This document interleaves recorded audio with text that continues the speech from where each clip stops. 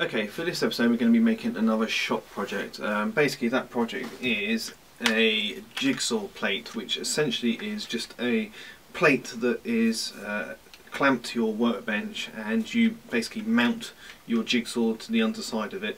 It basically creates like a mini scroll saw or bandsaw. Basically, because I haven't got a bandsaw or don't currently have a bandsaw, I thought it would be quite a nice, neat little idea for me to be able to do smaller pieces with my jigsaw, because obviously when you're going around with your jigsaw it's quite hard to get, you know, quite tight corners and whatnot, or curves and stuff, so I should imagine it would be a lot easier if it was mounted upside down.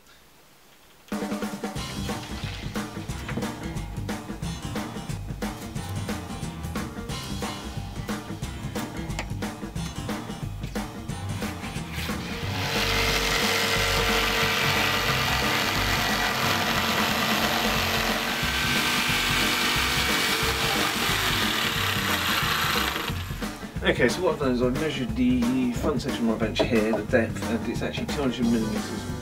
What I'm going to do is I'm going to cut two pieces out of 200mm by the 12 inches of the base plate here, and I'm going to glue those both together, and then I'm going to basically screw and glue the base plate to the front section here. Hopefully that should create enough support for the weight of my jigsaw. I'm sure it will.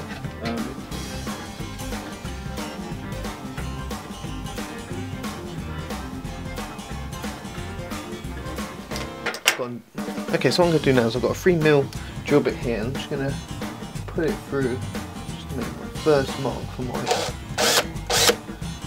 blade to go through.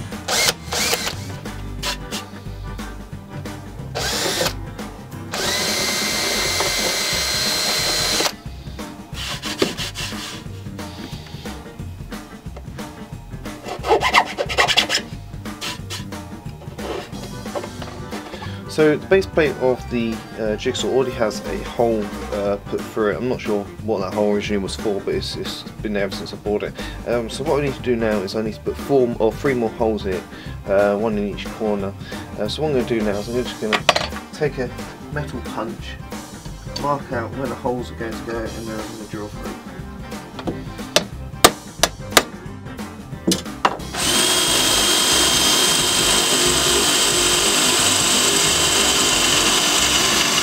Okay, now that we've drilled the holes, we just need to make sure we get all the burrs off.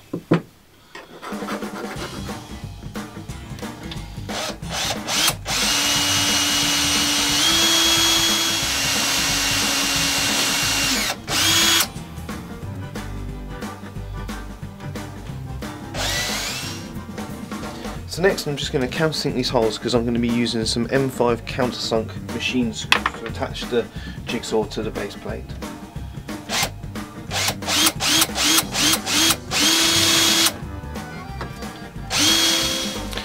So for the next step, I'm going to attach the front section of the support to the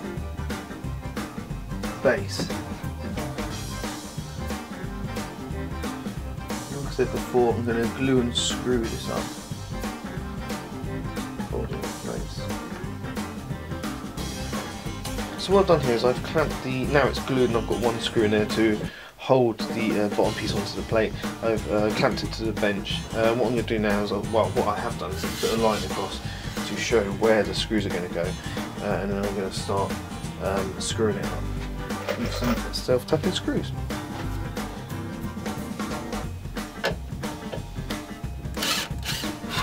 What I'm also going to do is just countersink these holes. What I've also done is going to cut these little triangles, and what I'm going to do is I'm going to glue 2 of them together, and then that's going to brace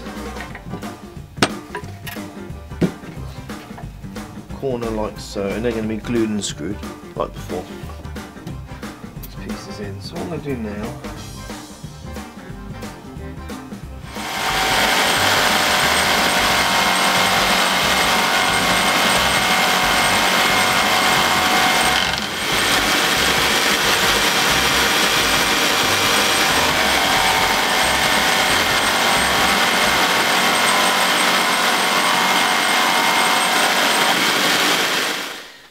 Okay, so that's basically it for this project. There is a slight design drawback to this project, as I've now realised, now I've made one, which is why I'm glad I didn't spend the money on one, is the fact that obviously when a jigsaw blade is cutting, generally it cuts down first then up.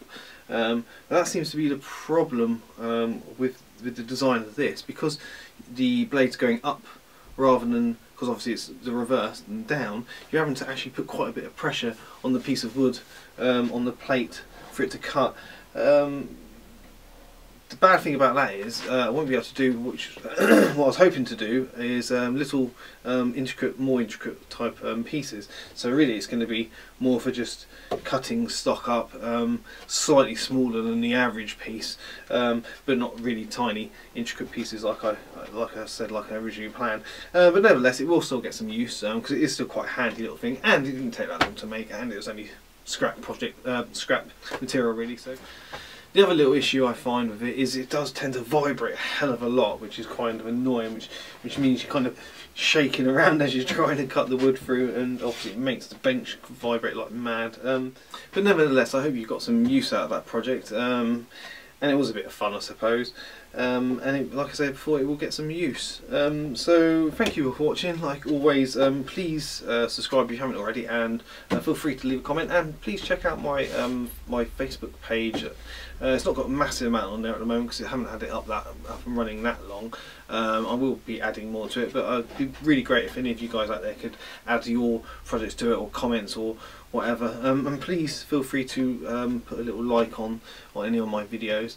So until next time, take care.